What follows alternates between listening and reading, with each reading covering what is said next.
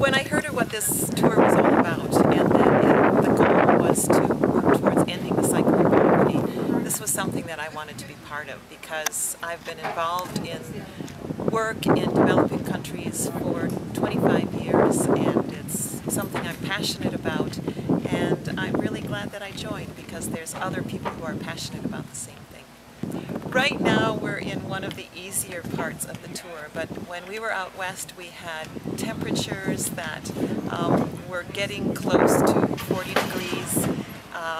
We had long dry days, we had days where there were headwinds, and every day was a challenge. It's just a lot of fun. There's great people here. People try to make the most of it, and we help each other out, and we're creating a community here that I think we're going to remember for a long time.